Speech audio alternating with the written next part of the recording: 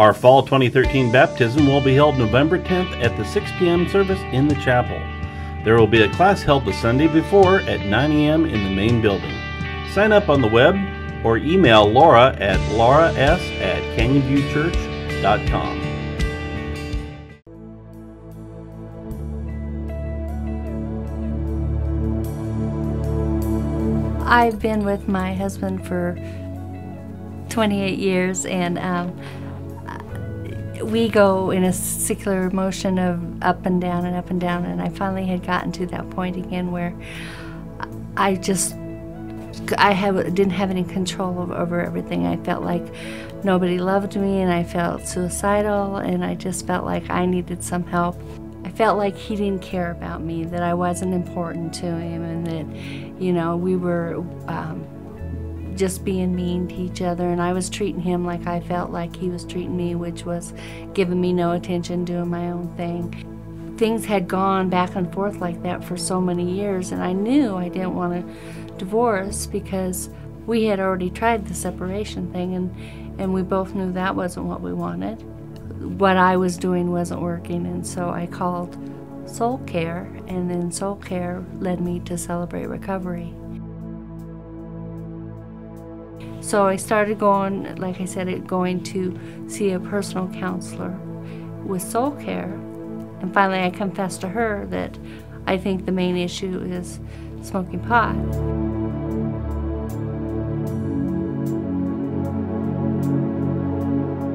I mean, for years God had been telling me, you need to give it up, you need to give it up, you need to give it up, and I was like, oh, I don't need to give it up. I can handle this, you know.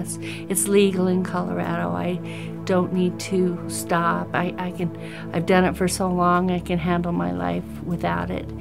But I didn't know what life was like without it, because I had always had it for the last 40 years. And it became all-consuming. It became too important. It was the most important thing in my life. And anything that had that much control over my life had to be a sin, and it couldn't be good for me. People tell me that, oh, well, you don't look like, you know, you probably wouldn't get stopped because you don't look like a typical pothead. And I don't, and I didn't want to. I didn't want people to know. And if I'm that ashamed of it, it obviously is not good, and it's not something, if you can't talk about it or say it about, you know, be upfront about it, you probably shouldn't be doing it, and I knew that was right. It just took me a long time to realize that God was serious about it. I just needed something different.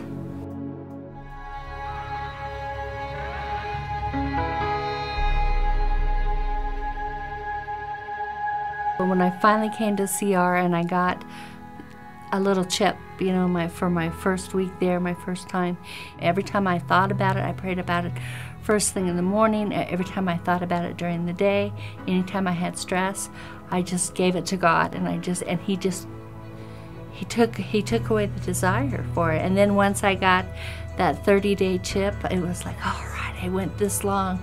You know, I remember being excited at 7 days. Yes, I went a whole week. And then I got the 30-day chip, and then I got the 60-day chip, and then I got the 90-day chip.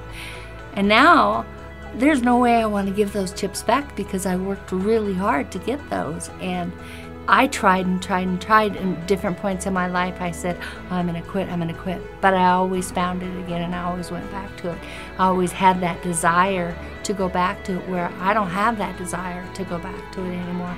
And I'm excited that I can tell people, you know, as long as I did it, as long as I smoked pot, if I can give it up with God's help, then God can help you give it up too.